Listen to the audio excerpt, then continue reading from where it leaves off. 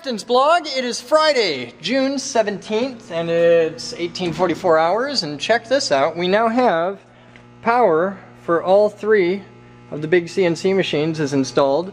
So now, day after tomorrow, Sunday, we'll get them all unpacked. They take out the shipping stuff, and then the machines will be online in time for next week. Yay!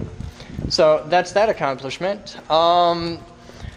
Steve's doing big stuff in Master Control. Kidwell and the guys are doing stuff. We've been working in the high voltage lab all day. Working on tuning the coils with an oscilloscope and all that jazz, and now we're chasing weird power issues with building stuff because we got circuits that the building's wiring sucks. We got circuits that are supposed to work that don't. And hi, what are you guys doing? She's getting it under this wire. Oh, we're moving the scaffolding? Yeah. Okay.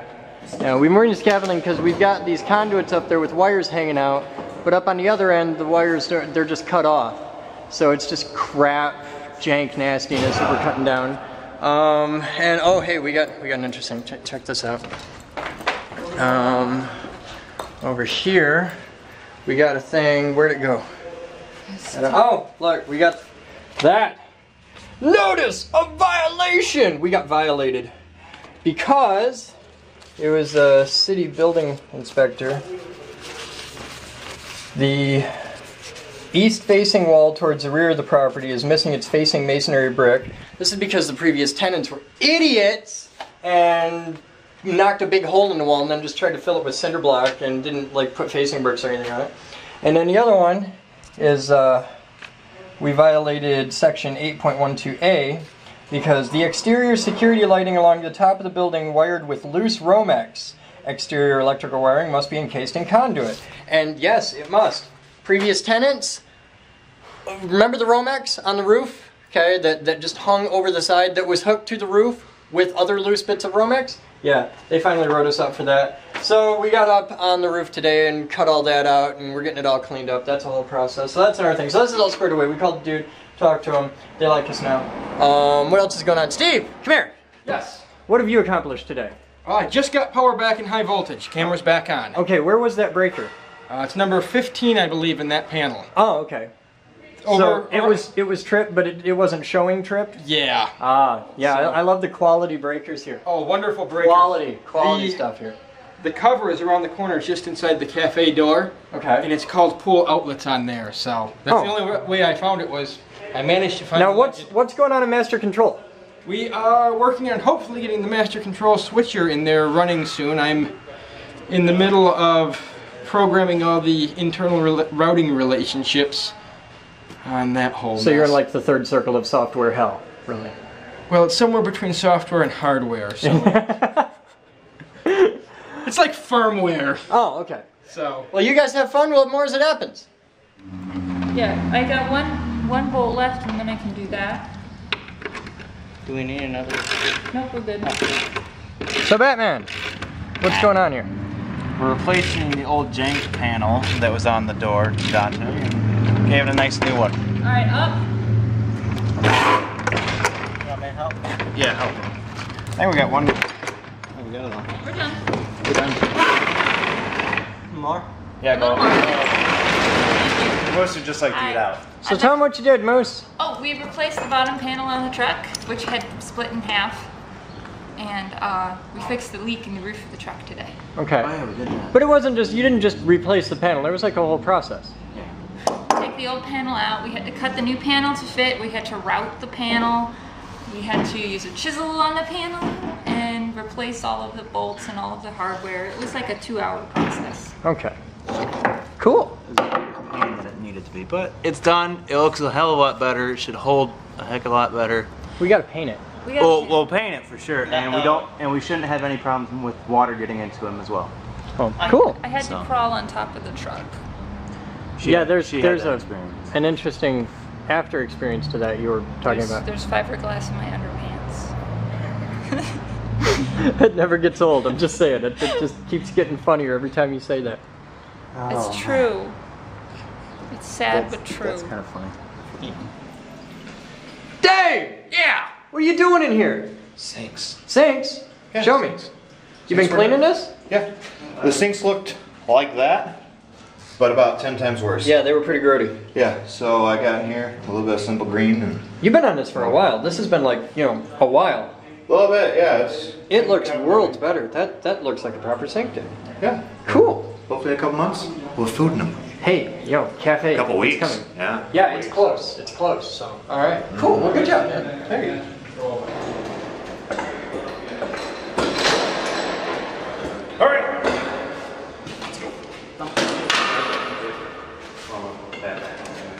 Lost ball.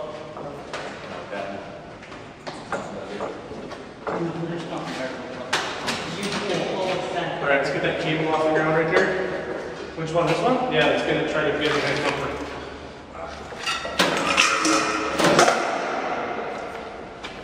Get that stuff? Try to keep us from going on those cables there. Didn't work.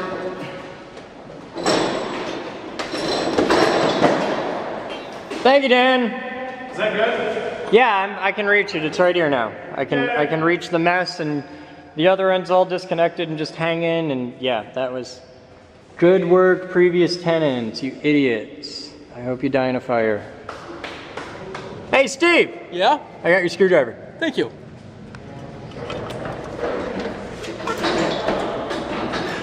Thank you, sir. You're welcome. Hey, Steve. Yes. I got a sonic screwdriver. Thank you.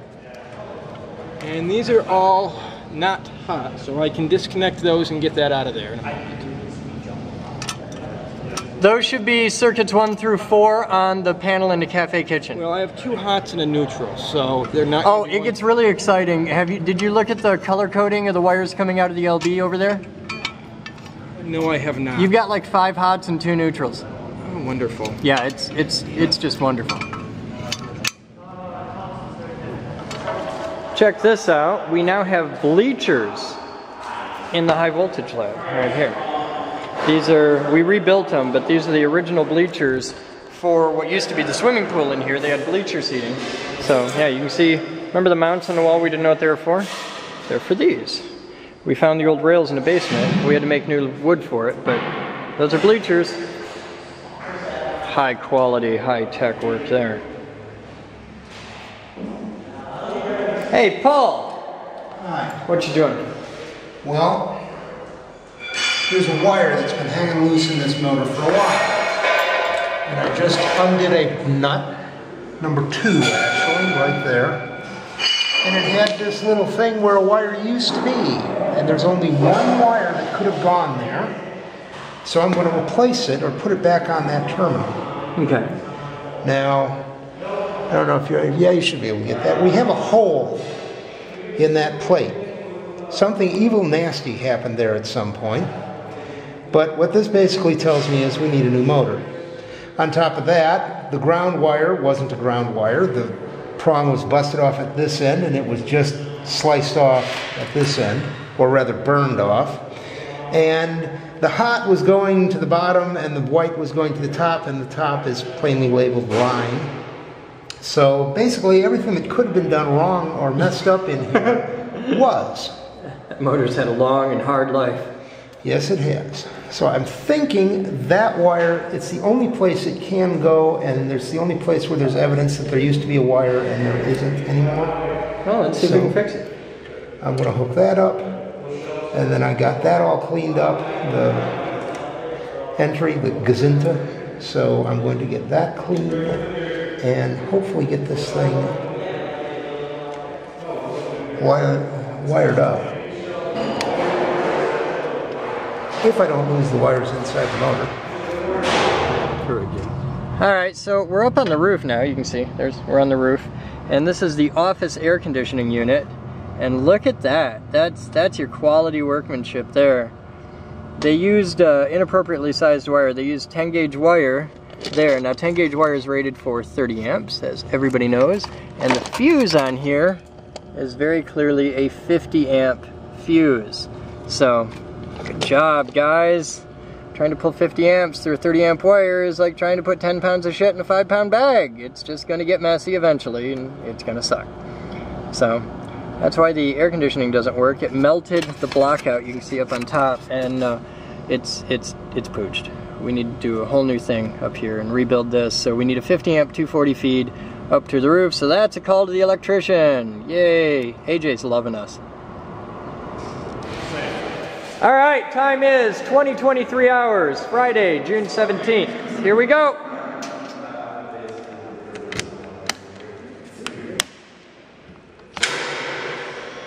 Gap.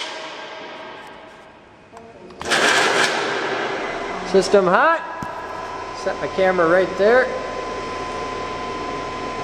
2 hands for this. Fire!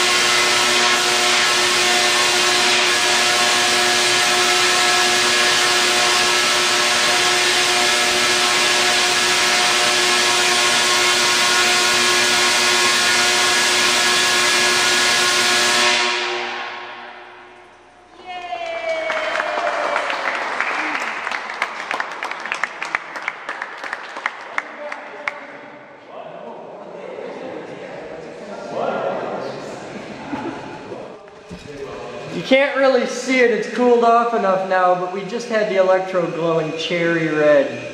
No, we had it glowing white hot. I could see the glow. It was iridescent? It was reflecting off the disc.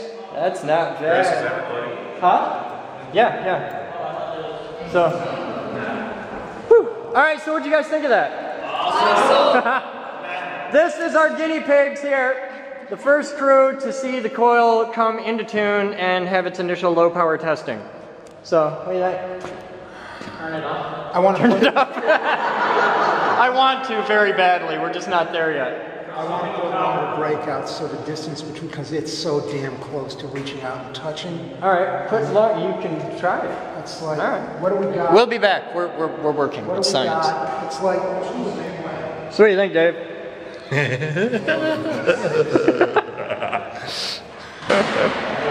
Hey, Paul. You're gonna knock that off the other side. He's fine.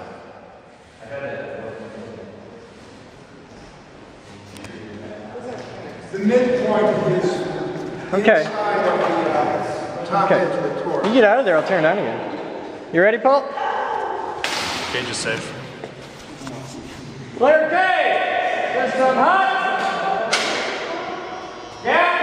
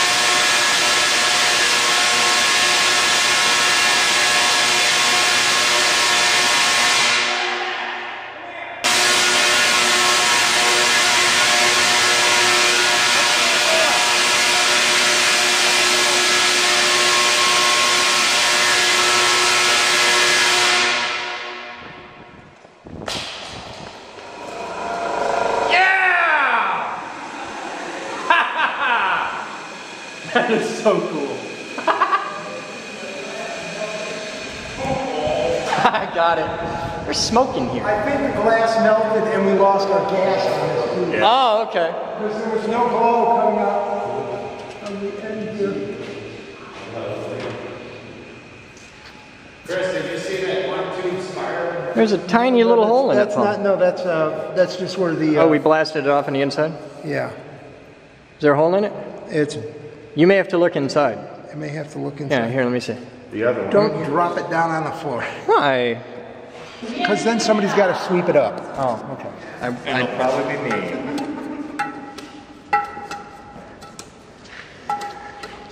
It feels solid.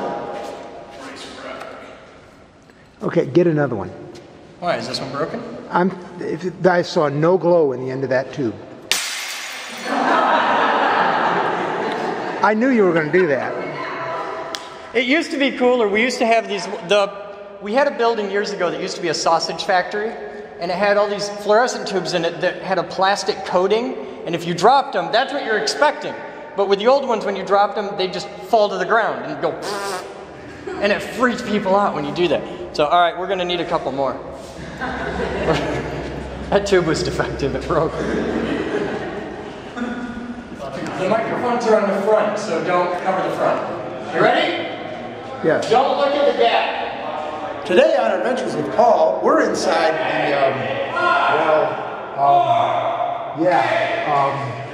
he's turning it on.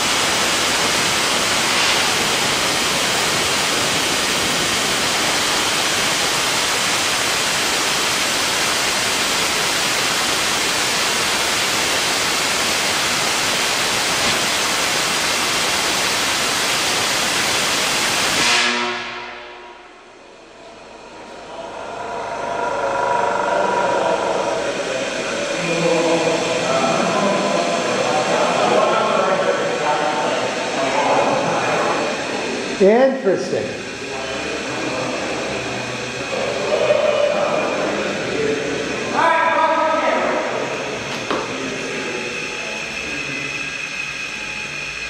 The bearings on this are really good. Huh? It's a very good, well, there's a lot of weight on that road. And that's all, that's a lot of tungsten. You can't see from out there that I couldn't put the camera on it because of the blinding light were the molten blobs of metal that go spraying out on the floor.